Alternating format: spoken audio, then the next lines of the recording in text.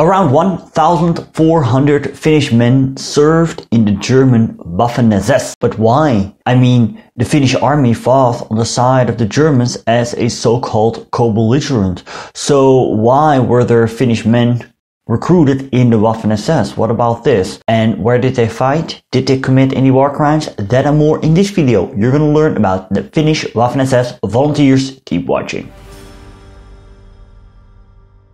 Good to have you back on the channel. If you're new to this channel, I'm Stefan. I'm a Dutch history teacher. I make videos about history for you, and if you find it interesting, consider subscribing. Also hit that notification bell. For Finland, World War II started when the Soviets invaded the country in November 1939. The Hitler-Stalin Pact, also known as the Molotov-Ribbentrop Pact, signed in August, gave the USSR a free hand in Finland.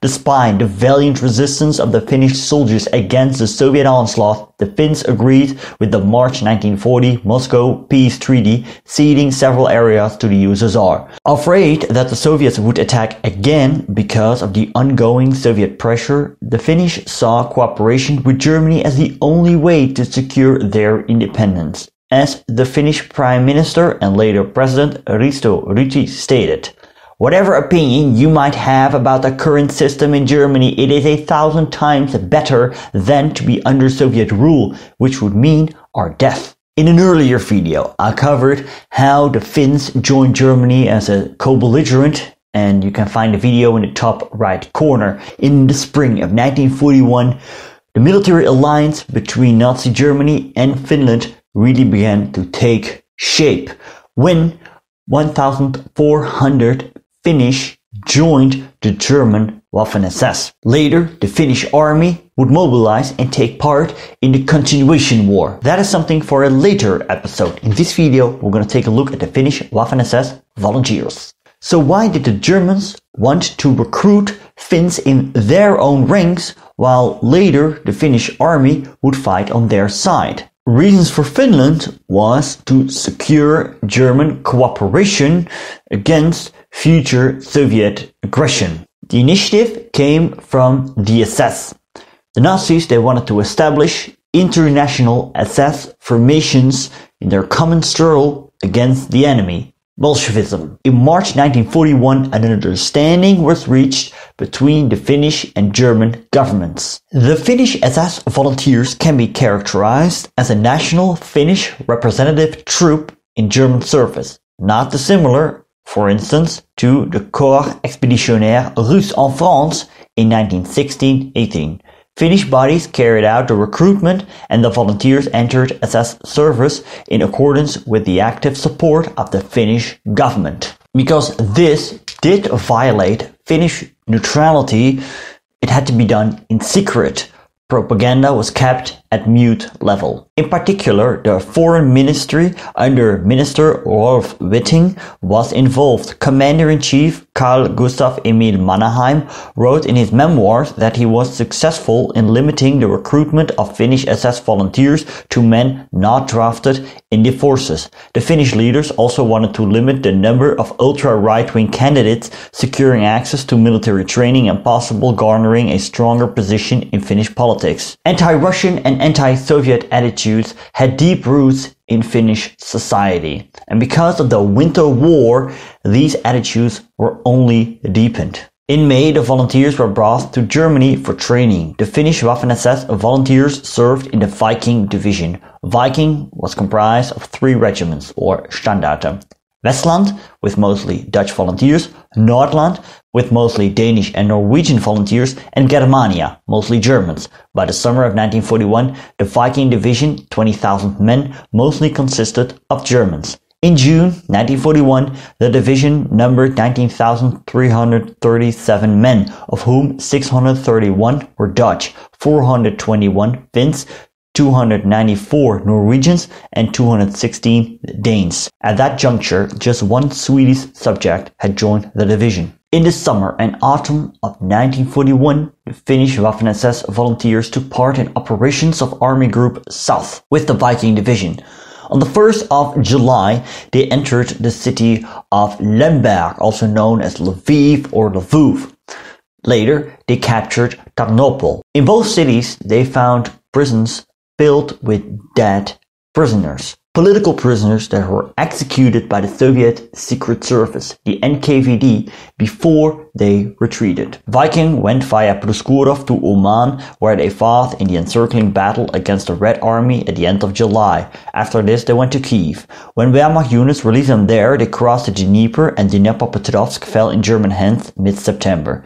In October, the Viking Division took part in the Battle of Rostov, and Mariupol was captured mid-October. Yet, in November, Rostov fell back in Soviet hands and the Germans had to retreat. Winter was now upon them. Insufficient linguistic skills, the lack of training, German weaponry, and unfamiliarity with the German leadership principles caused problems. Also, officers and NCOs did not have positions according to their ranks, which caused additional problems. By the end of 1941, 63 Finnish volunteers were dead, 180 wounded, and 11 missing in action. Early 1942, with additional recruits, the casualty number increased. From mid-July till August 8, 1942, the Finnish volunteers received additional training and could therefore not fully participate in the German summer offensive of 1942, Fall Blau. In the previous month, a second round of recruitment had taken place in Finland, and a replacement company of 200 men arrived in November on the Caucasus front. The fighting remained brutal, as volunteer Arvo Wittberg wrote. There were no front lines after the retreat from the Caucasus. Sometimes the Russians were ahead of us, although they later were encircled. The villages were full of them. No prisoners were taken. We lived as if the last day was coming. The prisoners were shot, regardless of how they raised their hands. I did not do it. Those doing it were others.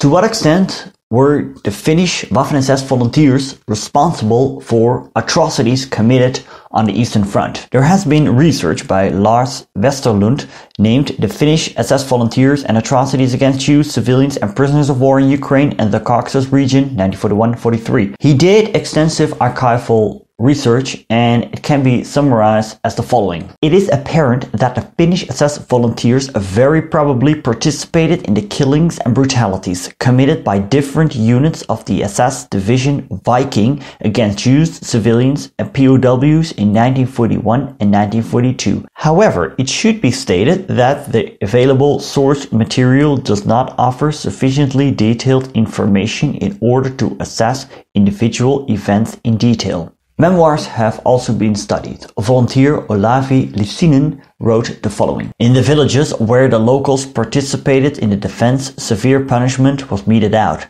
The resistance of 1 or 2 men could cause the death of 20-30 villagers, owing to the state of mind of the Germans in command.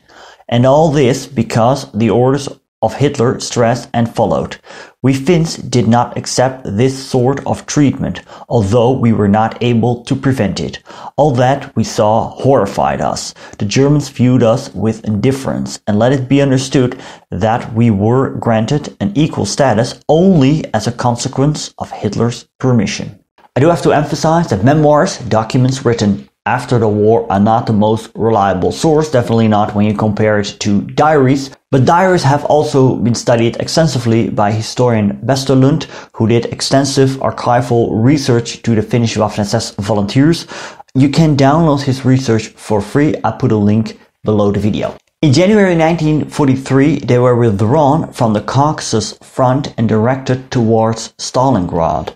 There, they had to relieve the trapped 6th Army in Stalingrad. However, this attempt failed and the Finnish volunteers got at best as close as 275 kilometers from the city. The Finnish SS battalion was able to retreat west of the River Don in February and participated in battles in Ukraine until April. Then they were withdrawn from the front.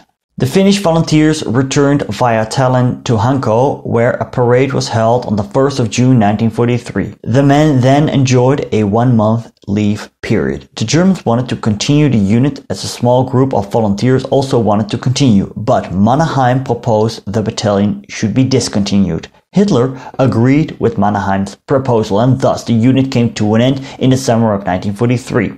Some of the men went for officer training in Finland, Others continued to serve on the Finnish front till the end of the war. One person I do like to mention is Lauri Törni, who first served in the Finnish Army, then the Waffen-SS, and later in the American Army in the Vietnam War. There's plenty on him on YouTube, so look it up. Shout out to my patrons, special thanks to Thomas Zabiega, Liam Devlin, Damian Wallace, Connor, Philip Jordan, Jakob Musland, Nick Turanova, Haley, Mark Little-Hale, Janusz Jojankiewicz, Joanne, Justin Tabell, Tanya Dixie, Henry Clarkson, Rob Park, Andrea Martic, Susanna Di Bella, John Beach, Wayback History, Luis Pichera, Fernando Lopez Ojeda, and Mike West. Please support me via Patreon or PayPal so I can continue this work. The links are in the description.